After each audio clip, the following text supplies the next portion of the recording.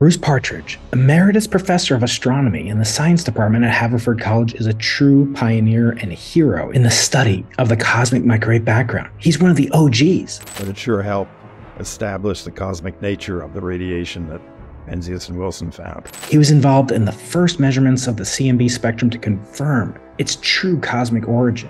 That result decimated the steady-state theory. He was also one of the first scientists to look for the small-scale temperature fluctuations, which provided us with detailed insights into the distribution of matter in the early universe. He's made major contributions in both theory and experiment, helping us understand the cosmos, turning cosmology into a precision science. Join us for an exciting episode as we explore the early universe. Welcome, everybody, to another exciting episode of the Into the Impossible podcast, featuring a friend, a colleague, a collaborator, and most importantly, a mentor in the space of education of my field, cosmologists, generations of them.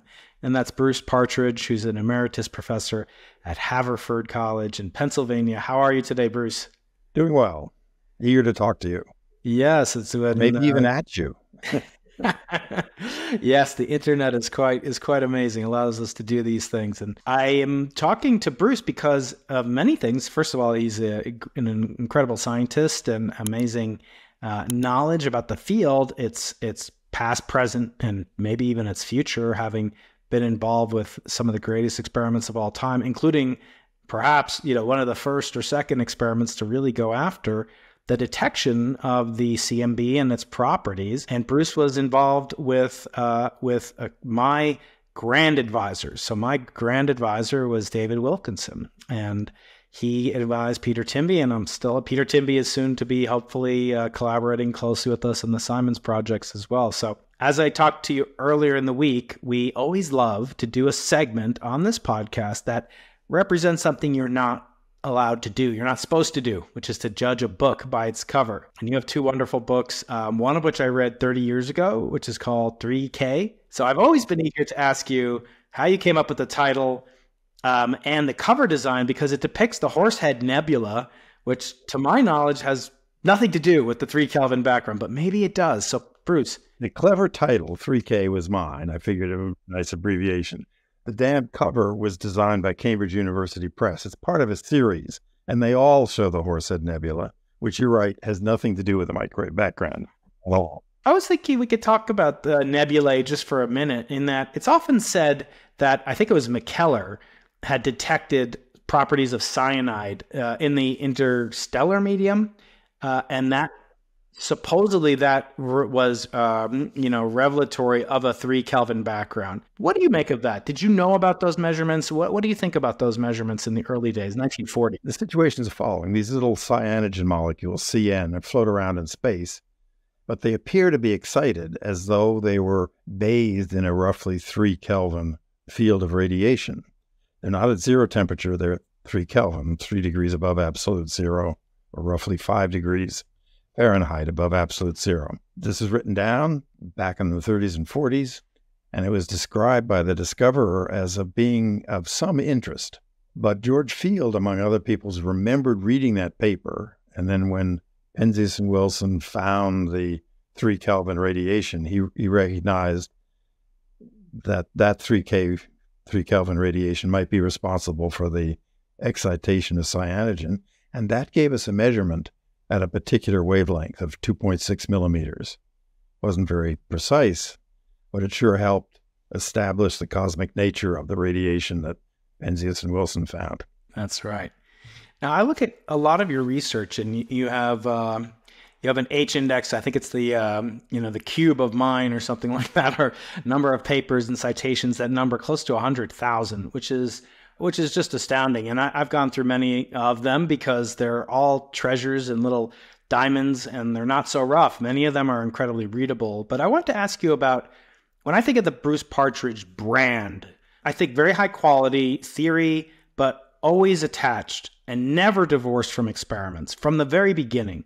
Can you talk about your philosophy as a scientist to couple together theory and experiment is very hard to do, but you managed to do it. Can you give us tips to mortals like me? How did you manage to cultivate that? Is that an intention by intentionality? Experiments like Planck, ACT, now the Simons Observatory.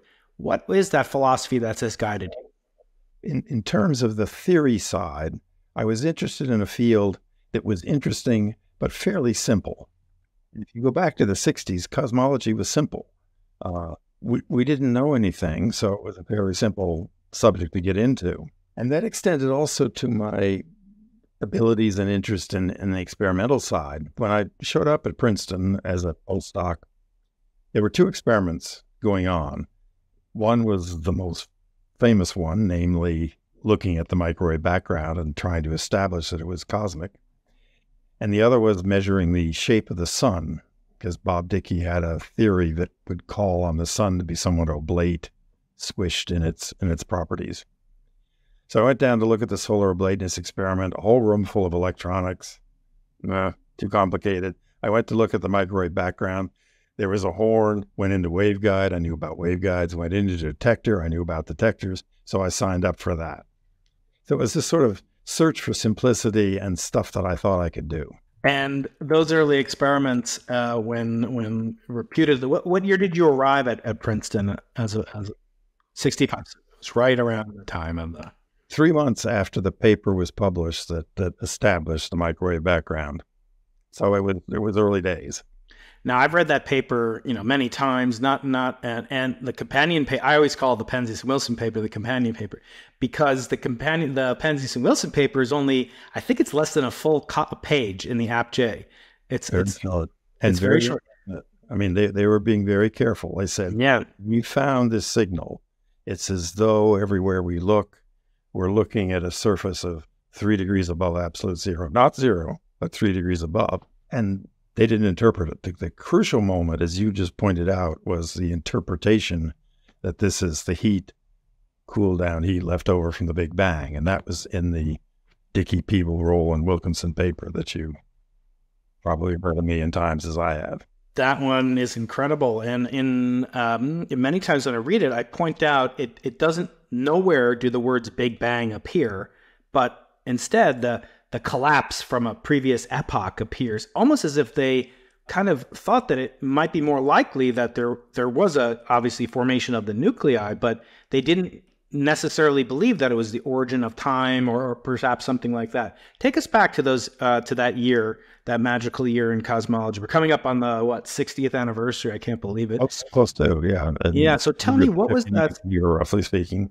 What was going on in the zeitgeist, the spirit of the times back then? So going back to the 60s, there were basically two competing theories. Other speakers in this series may have mentioned that, but one was steady state, in which the universe was always the same, everywhere the same, and always the same. And in order to keep the density the same, you had to sort of pop electrons and protons up out of nothing. And competing with that was the Big Bang theory. The universe had a finite beginning. It just started.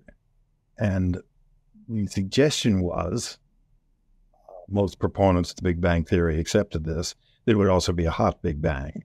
So those two things were in the air. And Dickey and his colleagues were, in a sense, trying to push them together a little bit by imagining an infinite universe in time that simply cycled. It expanded, then it contracted, then it expanded, then it contracted. And that universe had to be hot for the following reason. In any one of these phases of the universe, stars make heavy elements. And after many cycles, you'd have nothing left but heavy elements. The universe would consist of nothing but iron and nickel. And it doesn't. So to get rid of the heavy elements, you have to have a hot Big Bang, which boils them away, turns them back into their constituent neutrons and protons. So there's a built-in, you had to have heat in this model. And what's interesting was that the Princeton guys were actually setting out to find this. They had built a piece of equipment specifically designed to look for heat left over from the Big Bang. When the fateful telephone call came from these two guys. Excuse me, I'm just going to be informal. Hold up a picture here. Of course, no, there they are. These are the two guys, Penzias and Wilson. And behind them, the horn radio telescope that first noticeably detected the radiation. So they got in touch with the Princeton group, and the story, repeated in your book, Brian, is that Dickey was meeting with his young colleagues. This is just before I got there. Put his hand over the phone and said, "Well, boys, we've been scooped." Penzias and Wilson had found a signal that looked like it might be heat left over from the Big Bang, as Dickey and company were predicting. Important is that the Princeton experiment was specifically designed to look for this heat. So very quickly, within a year, it had produced better results than Penzias and Wilson, and consistent with the original discovery. But again, Brian, as you point out in your book, the Nobel Prize went to Penzias and Wilson, and not to Dickey and Wilkinson and Peebles. Well, Peebles got his later, but yeah, that's right, recently. And Peebles, of course, is the co-author on one of your early papers. We'll talk about that in a minute. But I've always found the saddest story, the saddest person in the whole affair was this guy, Ed Ohm. Oh, I don't know much about him, but other than that, he used the very same horn antenna at Holmdel, which is a National Historic Landmark, and also did several of the same types of experiments that use similar types of radiometers. But the one thing he was missing was a internal calibrator that could check at rapid rates to get rid of the 1/f signal. And of course, we know that by the name of your advisor as a Dickey switch. And so they employed that. So the Dickey switch really is the thing but Ed Ohm is not blameless in this whole affair, because if you go over his technical report in the Bell Labs Telephone Systems Journal, which I read many times, many years ago, he does a thorough error analysis, and then there's a 3 Kelvin term, and he accounts that to the atmosphere, to the antenna temperature. It's really not clear to me. And I think Novikov and others later also saw that term even before Penzias and Wilson. So they're kind of a lesson that I teach to my undergraduates, that error analysis seems annoying, but it's very important you get it right. And that you account for all those errors. And that's one of the things that Penzias and Wilson did very, very well. They saw the signal. They didn't say, "We've seen a signal, I'm going to publish it in the Astrophysical Journal." They busted their butts trying to show that it was not radio stations from New York or pigeon poop in that horn, which would also radiate and cause a signal. They were very careful. Ohm, I think, didn't make those same steps. And the Russians, who read Ohm's paper, unlike the Princeton group, made the mistake of assuming that what Ohm was seeing was the atmosphere, where it wasn't. It was in addition to the atmosphere. So 1930s, cyanogens floating around in space, kept warm by something. Nobody paid any attention. Ohm, Jasper Wall did a radio astronomy experiment in which looking at the spectrum of emission from our galaxy seemed to show that there was a sort of additional term that he couldn't explain, equal to 5 Kelvin. So there were hints. And I like to make the point that what changed from hints and so on to a prediction was that paper by the Princeton group. They went out on a limb and said, this stuff is cosmic in origin. And then the next couple of years, Dave and I and other people worked to try to pin that down by doing 2 tests, if I may go on for a moment. The first was the spectrum. That is, if there's heat left over from the Big Bang, you should get the same temperature, 3 Kelvin or whatever, at every single wavelength you measure. And we set up a series of experiments that proved that you did, and incidentally got a better value for the temperature. It's now 2.7, is closer. And the other is that if this stuff is left over from the beginning of the universe is everywhere around you. In any direction in which you look out, you're seeing back in time. So this radiation, if it's cosmic in origin, ought to be isotropic. That is the same in all directions. Penzias and Wilson had checked to see that it wasn't coming from New York City or Philadelphia or the center of our galaxy, but the limits they set on it, isotropy, whether it's the same in all directions, were pretty poor. And Dave and I recognized that with fairly simple equipment, we could improve it by a couple of orders of magnitude, and we did. Houston, we have a problem. YouTube analytics tells me that only 15% of you are actually subscribed to my channel. Your subscription means a lot. It lets me know that you're enjoying the content and keeps you in the loop with the latest episodes and updates. Plus, it's a win-win. You supporting me helps me support you by getting best possible guests in the known universe. So hit that subscribe button. Now, back to my chat with Bruce. And one piece of advice I'd love to get, we have a lot of young listeners, PhD students, even graduate students. I've been working in the field of CMB B-mode polarization for 25 years almost by now. And we have yet to see, we saw a signal in 2014, but of course we had to recant that signal now, or the interpretation of it. Still accurately measured, highly accurate, and dominated by astrophysical, not man-made or earthbound systematic. So it's an incredible accomplishment. Still is the most sensitive measurement. How did you go through the years? So this is partially a question from one of your former students by the name of Professor Stefan Alexander. And I asked him for a question for you today.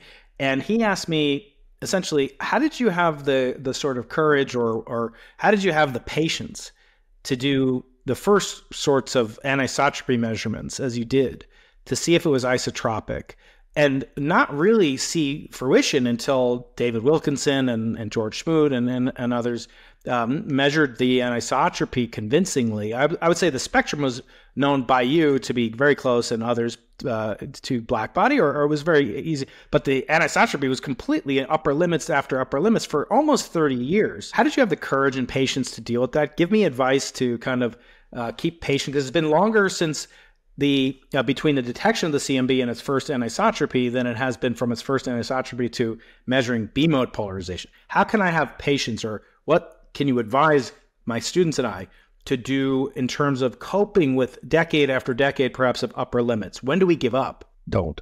This is the one-word advice. But remember, back in the 60s and even into the 70s, the idea was not to find anisotropies because, frankly, we weren't listening to the theorists and didn't really understand how rich the field of anisotropies could be. Instead, it was a different aim, and that is to show that the radiation was, in fact, isotropic. It's easy to imagine, let's say, starlight being thermalized by dust and emitting at the 3 Kelvin level. It's easy to imagine. Indeed, it was suggested by many people. But that would tend to be brighter towards the plane of the galaxy than perpendicular to the plane of the galaxy. So our aim was not initially to find anisotropies, but not to find them, to set better and better upper limits. And if I can hold up another thing here, here's a plot. This is, again, this is rather informal, but a plot of measurements of temperature. And you notice the scale over here is in thousandths of a Kelvin. Yeah. And this was a very crude experiment with lousy Dickey switching, which we set up first on a tall building at the Princeton University campus, and then realizing that New Jersey weather is not ideal, we took it out to Arizona and ran it. It was run remotely for a couple of years. The Arizona location involves some interesting stories. Dave Wilkinson discovered that Yuma, Arizona is the sunniest place in the United States. I discovered through my military father that there was an Army base there. That's right. Proving ground. The Yuma Proving Ground, and further research showed that there was a very secure area where we could put this piece of equipment about the size of a small hut out in the desert and not have it bothered. And it was secure because the Army was busy testing nerve gas shells. The idea was you build big wooden racks, put a bunch of nerve gas shells in, and wait to see if they leak. Needless to say, that area was fenced and patrolled. So I shouldn't feel bad about sending my graduate students, to Chile for 3 weeks where there are active minefields. That's much more interesting. We were issued gas masks, and we were told that there were certain physiological signs, and if you noticed those, it was probably too late to put on the gas mask. So instead, the monitoring system was rabbits. I promised you to talk about the rabbits. Yes. So the rabbits were stationed in hutches around these nerve gas shells. And the idea was if the nerve gas started to leak, the rabbits would die. Well, about halfway through our time there, the rabbits started to die. So there was a big fuss, all kinds of tests. We weren't allowed in for a while, got quite complicated. And it eventually turned out that the nerve gas wasn't leaking, but the Army in its wisdom had bought 3 dozen rabbits, all of the same age.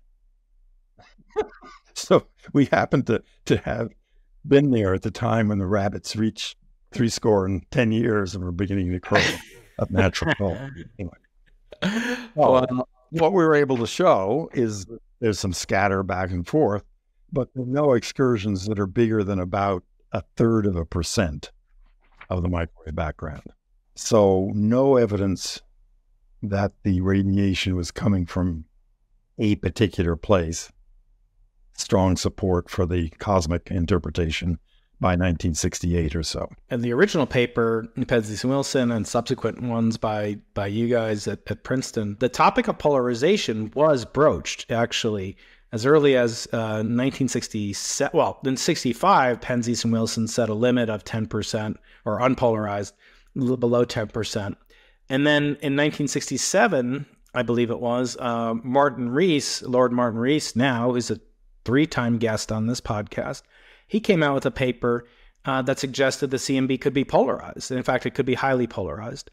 And that was based on the model that the Big Bang or the Hubble expansion could be anisotropic. It could have an anisotropy to it that would generate a quadrupole moment in the photons.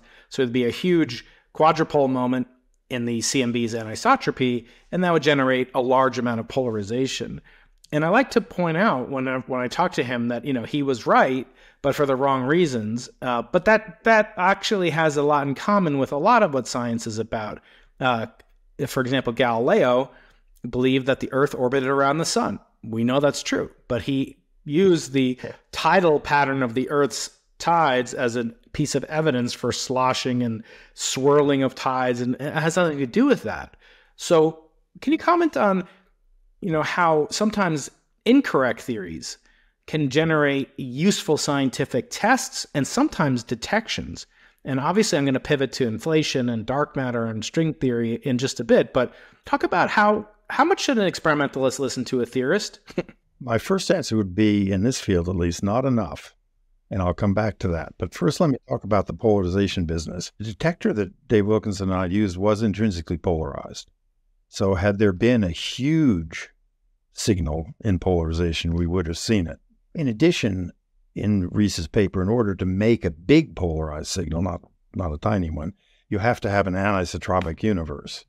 And that would have resulted in a sort of dipole, potato-shaped, sausage-shaped temperature distribution in the sky, which we didn't see. The polarization that we do see now is from a much subtler effect. There is a small quadrupole moment, which we do expect, and that produces the roughly 0.1% type polarization that we detect in the microwave background. I said earlier that we should have listened to the theorists a little bit more, because so many of the early people in this field came out of Bob Dickey's group, and Bob Dickey was an absolute master at null experiments, showing that such and such was smaller than a certain value. The time rate of change of the gravitational constant was below 1 part in 10 to the 12, and so on and so forth. A lot of our experiments were designed to be null experiments, and we weren't particularly interested in finding something, and we didn't particularly pay attention to the theorists who were telling us, if you're looking for small variations in the temperature, you ought to be looking on scales of the order of a degree or below. And that's reflected in the design of the COBE satellite, which you know about. The experiment that won George Smoot his Nobel Prize was consciously designed to look for small changes in temperature in different parts of the sky, but at the wrong scale, a 10-degree scale instead of 1-degree scale. We could have done much better, might even have found the anisotropies earlier had the experiment been designed better and had George and the rest of us listened to the theorists.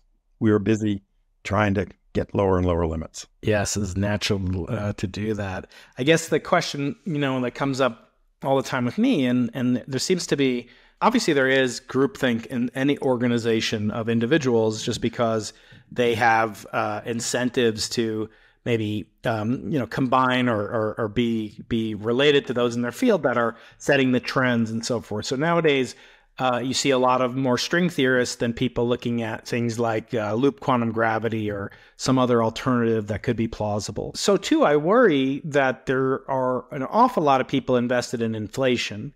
And I wonder, are there parallels that you see as an observer both then and now between the dominance of a theoretical paradigm and the cultural pressure for young people to go into that field, either as experimentalists in my case or as theorists in others' cases? I don't buy the argument about the social pressure. There's a sort of standard view. Yeah, inflation is important. And of course, it is consistent with a lot of things we're finding, including isotropy. But when I read of a new experimental result, my very first reaction is, how can I show this is wrong? Can I do a simple experiment to show that it's wrong? I'll give you an example. I was sent a paper to review, which claimed that because of some complicated theory, there had to be a strong anisotropy in the gamma ray background. So I did the calculation and discovered that if I simply held up a plate full of raw eggs, the gamma rays that this guy was predicting would be present would cook it instantly. I think a lot of us have that sort of skeptical, how can I show this is wrong attitude, and are not terribly hidebound by the sort of prevailing orthodoxy, let's call it. And you look at your advisor, Dickey, I don't think he gets enough credit for the contributions. First of all, he was an exemplar of what I think of as the paradigm of a physicist, like a Fermi or a Galileo, in that he knew the theory and he could do experiments too. And that's extremely rare. We'll talk about later your philosophy on pedagogy. But one of the things that Dickey contributed to the theory of inflation was, I think he pointed out, and correct me if I'm wrong, Bruce, to a young Alan Guth, that there was this, kind of cosmic coincidence of the flatness of the universe, not knowing that it was exactly flat, but knowing it was within an order of magnitude of being flat. Can you talk about that kind of, those notions, and why it wouldn't be inflation that I would first think to sort of want to explain? It would be probably the missing, baryons or missing matter. What made that stand out so much to your advisor, to Bob Dickey, if you can speculate? Obviously, he's not here anymore. I will have to speculate, but it's the following. Take two parts of the universe that are very far apart. Suppose one part of the universe wants to tell another part of the universe what to do. For instance, point A wants to tell point B what temperature to be. That information can't travel faster than the speed of light. So, on very large scales, there's no way that one part of the universe knew to be 3 Kelvin and another part of the universe knew to be 3 Kelvin, unless it was an initial condition. And you don't like initial conditions. You don't like to have to say, well, the universe started out in just such a way that it's now 3 degrees Kelvin. So how do you explain that? And that worried Dickey. He was worried about that. He was worried about Mach's principle and some other things that have to do with these large-scale properties and puzzles in the universe. And what Alan Guth and company did was basically to explain it. And that is to say that at some earlier time, the universe was so small that regions that are now too far apart to talk to each other were perfectly happy in confabulation early on.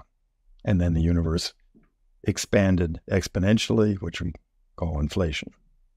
So the fact that back to this picture, which I keep showing. Yeah. This picture shows you that the universe is pretty much the same in all directions. Well, how did it know on a large scale to be the same in all directions?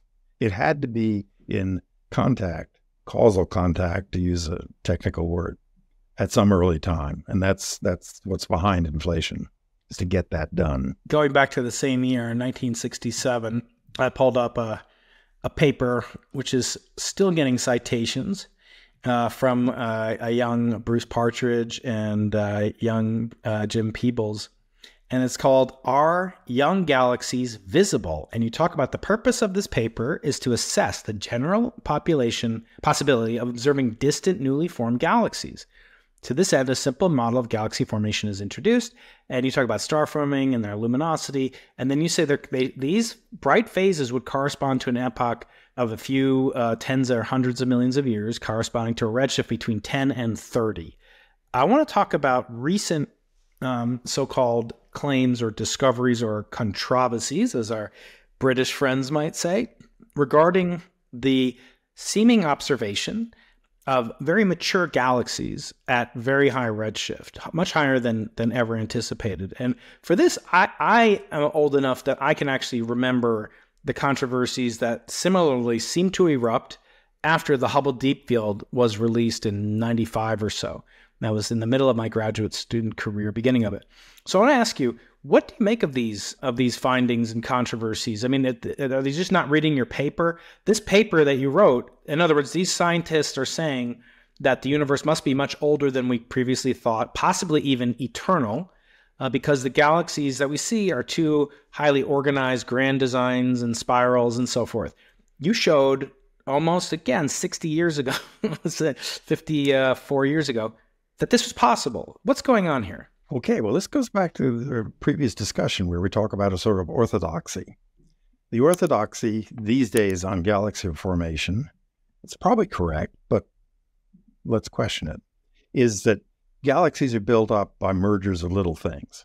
So you start with a bunch of little things, they merge together, that blob merges with another blob, and pretty soon you've got a galaxy. The problem is that you've got to do that really, really fast to explain mature galaxies very early in the history of the universe. The approach that Peebles and I took was very different, and that is a blob of gas of galactic mass collapsed in on itself and started to form stars. So you went from nothing, or relatively smoothly distributed gas, to a galaxy, not by merger. Maybe there was something in that after all. Maybe that's how these mature systems do form. It's always interested me that the way you find that a galaxy is at large redshift and is star forming is to look for a sharp discontinuity in the spectrum introduced by the Lyman break, which is in that paper.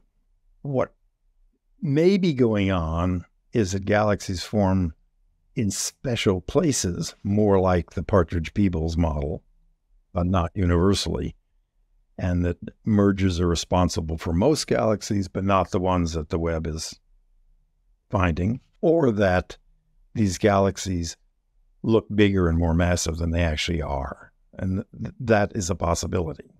But it is sort of fun to argue with the conventional orthodoxy, because if you start with things that are, let's say, 1 million times the mass of the sun, and you merge two of them, you get something that's 2 million times the mass of the sun. And then you have to merge again and get something that's 4 million times the mass of the sun, and then 8 million. And how the hell do you get something that is pushing 1 billion times the mass of the sun in the time that's allowed? You're more on the iconoclastic or maverick side of things, which is enjoy it. Yeah, which is fun to do, but it's tough to. First of all, you have to have the prerequisites to get to that level, and I feel like these guys that are criticizing or saying the Big Bang never happened, like Eric Lerner and even Rajendesh Gupta at University of Ottawa, published the universe is 26 billion years old. They all sort of rely on kind of a series of just so stories, but they can always point to flaws in the Big Bang, especially in the early universe cosmology, because every model will have its lacunae. And I think, obviously, the Big Bang does too. I would say of all the ones that are pointed out by Lerner and Gupta and others, the one that still is sort of in question that I'd like to get your take on, although, I don't think this has been a field of study for you, but it's the lithium abundance problem, that there seems to be the largest gap between predicted abundances in the BBN, kind of taxonomy and observed. The biggest one extant is in lithium. Can you talk about that? Is that something we should be concerned about? Or is this just messy nuclear physics that, the guys that operate, giant Van de Graafs will someday figure out. What do you make of the lithium problem as this proves the Big Bang never happened? I think it's a very weak read on which to claim that you've disproven the Big Bang. Just to set some context, the early universe starts out, it's hydrogen, neutrons, a little bit of helium, and a tiny, tiny amount of lithium is produced as a sort of byproduct. But lithium is a fragile nucleus.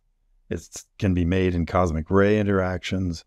So it's not all that convincing as a proof or disproof of the Big Bang. The deuterium abundance, on the other hand, is very important.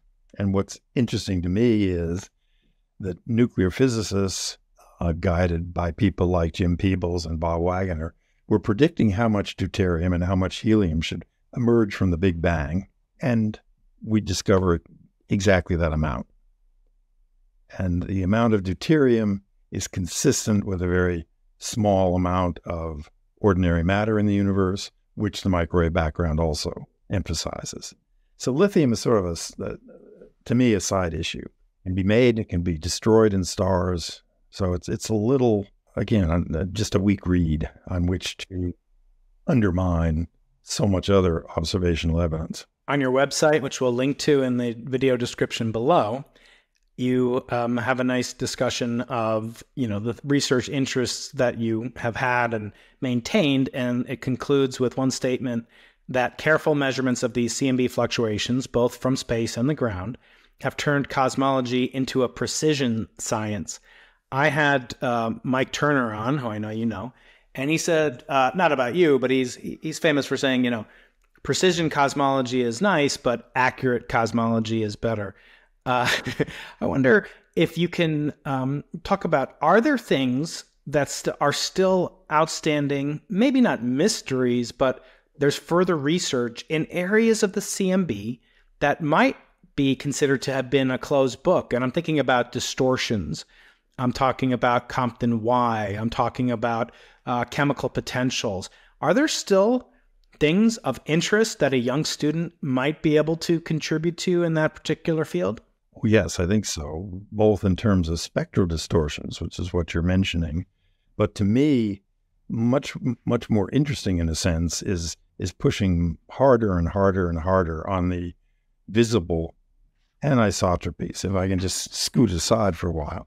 Here's a map of the sky, and these regions of red and blue are slightly higher and slightly cooler regions of the microwave background.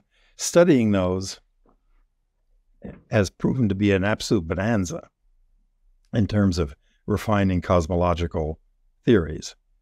As an instance, if you look at that picture carefully, you'll see that there's quite a lot of structure at roughly the 1 degree scale. Yeah. Less at 2 degrees and less at half a degree. Well, why should that be?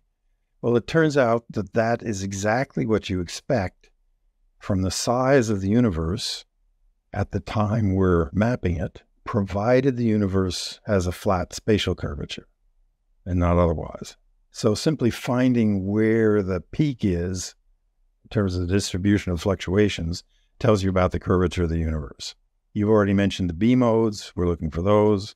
At the small scale end, the way structure forms in the universe can distort the microwave background fluctuations a little bit, not much. But because the measurements are now so good, we can put constraints on things like the speed at which gravity pulls matter together to make galaxies and so on. And there are, fortunately for young people in the field, still some interesting tensions. You probably talked about this before, but if you ask how fast the universe is expanding, if you'd asked that question in 1960, you'd get two answers from two warring groups, one claiming it was expanding twice as fast as the other.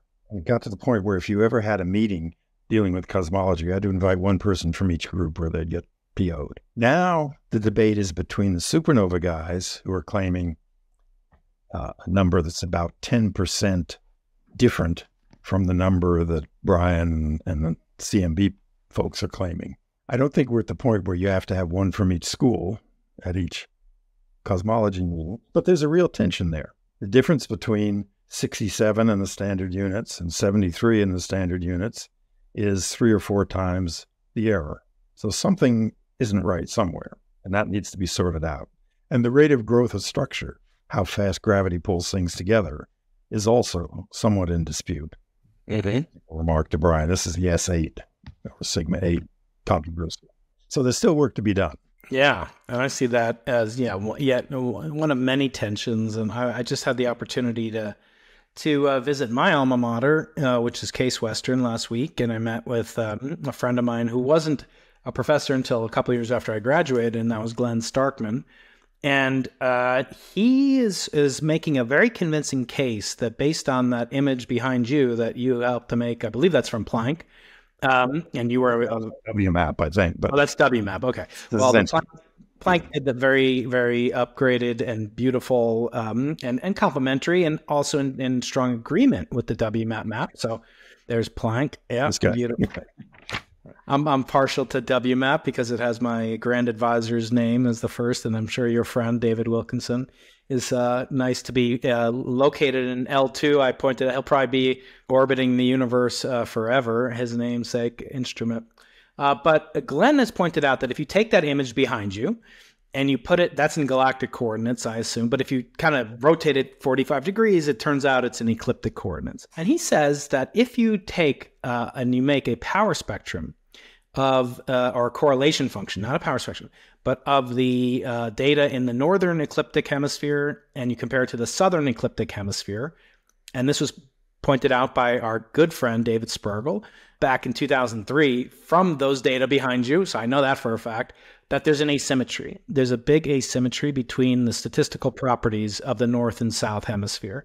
Barely visible here, but this looks a little redder than up there. That's exactly right. And there are things like the cold spot. Interestingly enough, the axis of evil, so-called, we'll talk about that in just a second, but the cold spot is in the southern ecliptic hemisphere, and that seems to agree with what you'd get from a Gaussian random simulation based on lambda CDM. But the north isn't. The north you only get in, if you account for everything, I think with the latest Planck data, Glenn's student Joanne was showing me this last week, there's only a 0.02% chance it arises at random. If you've been around this a long time, what do you make of these kind of these asymmetries? Are we trying to demand too much of this Big Bang bonanza that is the CMB? Is it really fair to ask for it to be accurate and precise at the 0.02% level? That may be pushing it. And again, as you well know, the sort of standard explanation for the hot spots and the hemispheric asymmetry is basically goes back to playing poker. Any given hand that you're dealt is highly unlikely. I mean, not just a royal straight flush, but, you know, 2 of spades, a 3 of clubs, blah, blah, blah. Any particular thing is unlikely, but it has to be something. Yeah. And so some of that 0.02% is covered by cosmic variance. Just the universe happens to be that way. So it doesn't keep me up at night.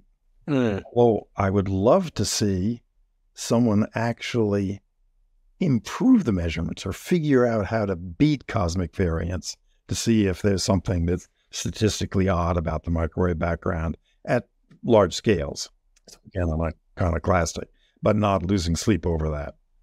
Unlike losing sleep over the rate of expansion of the universe and the growth of structure. Those worry me. Are there other explanations that you prefer for, say, explaining the Hubble tension? I'm quite partial, and I want to explain my reasoning because I'd love to get your opinion as one of the heroes and legends in the field. But my philosophy of experiments and even theories is that you should always do very extremely risky science on the one hand, with one of your hands, but on the other hand, you should do something that's known to exist and known to be there such that the whole thing is not an empty pursuit. I always laughed when my colleagues in high energy physics down the hall would say, the most exciting thing we could discover with the Large Hadron Collider is nothing. And I would say, yes, and then you will discover unemployment. But so it was a big gamble, but it was also safe on the other hand that we sort of had a good idea. I like to do searching for the cosmic microwave background's B modes, because they may be there. It's extremely high risk science. They may not be there, even if inflation took place. And then on the other hand, I like to do very low risk stuff. And one of the topics that you've worked a lot on when you were with the ACT team folks, and you still are contributing member to many of their papers, is look for the massive neutrinos. I want to ask you, sorry to keep saying it. I was going to say as a legend. I'm going to stop saying that. I'm going to say as someone who's been in the field for a long time. I'm not yet. As an observer of this field for a very long time. Let's say we are successful, we meaning us on the Simons Observatory, and we measure the mass of cosmic neutrinos for the first time ever. We have a lower limit, we have an upper limit, we don't have a detection. Will our colleagues in high energy physics department circles, will they believe us, Bruce, based on your knowledge of history and thought of the philosophy of this field? I think, frankly, it's touch and go unless it's a really clear measurement. Going back in the history, one of the things that you can use both cosmic nucleosynthesis, the formation of helium and deuterium in the early universe, to tell you is the number of neutrino species. And it was not clear whether that was 3 or 4 or 5 back, let's say, in the early 70s. Dave Schramm and others interpreted the astrophysical data and said, no, it's got to be 3. It wasn't clear that anybody believed that. We now know that it's 3.05, roughly speaking. So it's not 4, it's not 5. A little bit later, I used the astrophysical data, just pure CMB and some other stuff, to point out that the lab measurement of the lifetime of the free neutron was not right. Didn't agree with the astrophysical data. To say that was a stone that sank without a ripple would be an understatement. But later, the lab experiment showed that I was right and so on. So it takes a lot of effort. If we publish let's say a 3 sigma measurement that the neutrino mass is 0.057 plus or minus 0.002, whatever, will people get up in arms about it and try to improve the lab experiments to justify this or to confirm it? I don't know. There are people like Mike Turner who work, and many others who work at the interface between cosmology and particle physics, who I think would take it seriously. But whether your colleagues down the hall who are big accelerator guys will, I don't know. I hope we do the experiment. That is, I hope we come up with this number and publish it and say, there it is, guys. Bruce, before I have to go and teach myself, I want to ask you about pedagogy. You are one of the best educators, not just at cosmology, but you're dedicated your life at a predominantly undergraduate, at an undergraduate serving institution that's had a host of eminent scientists come out of your classes, and you have sort of revolutionized and enhanced the teaching of cosmology at the undergraduate level. I want to ask you about your theory of pedagogy, and in the following sense. I teach a lot of undergraduates, and I teach graduate students experimentalists. I've had a few theoretical, graduate students who are only doing theory, not experiment. What is the theoretical minimum, or shall I say the experimental minimum?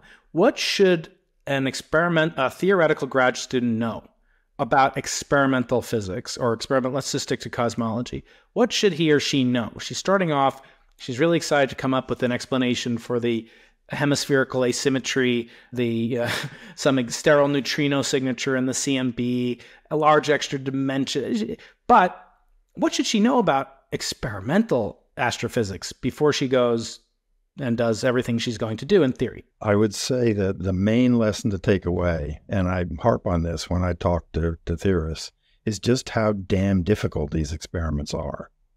They're not easy. You have a big piece of equipment the size of your lab or bigger, sitting at a temperature of 300 Kelvin, and you're trying to make measurements of the order of 10 microkelvin with that piece of equipment. It's not easy, guys.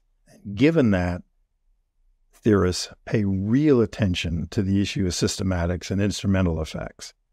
Don't leave that to the instrumentalists. Think about it yourself. If I see a signal, suppose I suddenly discover a hemispheric asymmetry. Are you really sure that doesn't have to do with the way your instrument is designed and the fact that it happens to be in the southern hemisphere and not the northern? Maybe that the answer is okay, but think about it. That's what I would tell theorists. We always end with a comment from the guest on a quote from Sir Arthur C. Clarke, who's the namesake of the foundation that endowed the center that I am affiliated with here in San Diego, the Arthur C. Clarke Center for Human Imagination. And Arthur, good old Arthur, I don't know if you ever knew him or met him. I didn't. I've read his books. Yeah. So he had many, many quips and sayings, one of which is the only way to know the limits of the possible is to go beyond them into the impossible. And that's the origin of the name of this podcast. Another one that I like to use on my colleagues who think of too highly of themselves is he used to say, for every expert, there's an equal and opposite expert. But the question I want you to comment on is the following. He said, when a distinguished older scientist says something is possible, he or she is very likely to be right. But when he or she says something is impossible, they are very much likely to be wrong. But I want to ask you, not if you agree, but rather, what have you changed your mind on in this field of cosmology? As our final question, have you been wrong, or have you changed your mind about something that you held very firmly in your youth and yet change came to your mind? The business of galaxy formation. Jim and I had a particular model in mind, and most people don't believe that, so I've been sort of forced to change my mind, although I haven't really given up on it. The other is dark matter. When people started talking about dark matter, it seemed to be absolutely and totally ridiculous.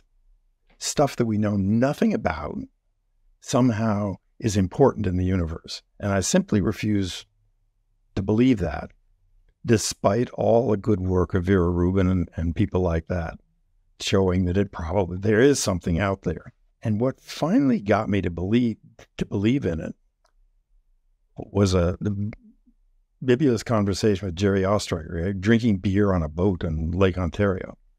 And he said, Bruce, goddammit, if you don't see fluctuations at a level of at least 10 to the minus 3 in the microwave background, it's all over. Well, I'd already done an experiment showing that the upper limit was less than that. So what was going on? Well, what's going on is that the fluctuations in the microwave background are produced by the baryons, and the gravity is mediated by the dark matter. So the dark matter can be happily gravitating away and not make the fluctuations that Ostriker insisted we should be seeing. So in a sense, my own work came up behind me and kicked me in the butt. Maybe that's a good place to end this, right? That is. I want to thank you for many things, not the least of which is inspiring me as a young graduate student with that wonderful book, 3K, with that horrible cover. But you made up for it with your book with Jim Peebles and Lyman Page, a past guest on the podcast, Finding the Big Bang. We'll put a link to those books in the show notes. And Bruce, I just want to thank you from the bottom of my heart for being an exemplar of what a good cosmologist should be, and being a mentor, and through all your years of service, which we also didn't get to talk about. Maybe we'll do this in person someday, part 2. But Bruce, thank you so much, and I hope you enjoy the rest of your weekend. Thank you. And let's join in thanking the Simons Foundation. Absolutely. Thank you, Bruce. Thanks for watching this interview with Bruce. I hope you enjoyed it. I had so many great takeaways and memories from this episode. I know you will too. Now, on my YouTube channel, I try to give you as much content as possible, but there's so much more I want to share with you. That's why I'm urging you to subscribe and join my mailing list at briankeating.com. This is where I share the hottest news in science. You'll also enter a giveaway for a piece of 4-billion-year-old space dust, aka a meteorite. So if you have a .edu email address, you'll automatically win one. But anyway, you can enter to win one no matter what your email address is. Just go to briankeating.com. Sign up. Thanks again. See you on the other side.